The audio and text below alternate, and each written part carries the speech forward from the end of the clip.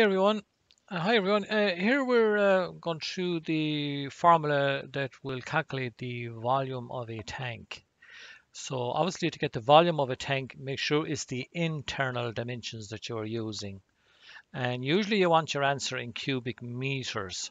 So if you want your answer in cubic meters, make sure you use meters in the formula that's illustrated now, which is basically the length by the width by the depth of the tank.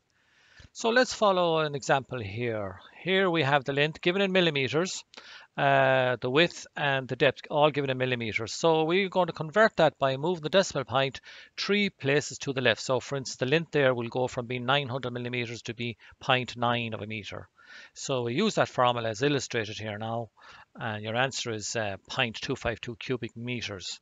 So if you want to convert that into liters, you basically multiply your cubic meter answer by 1000 because there's 1000 liters in every cubic meter.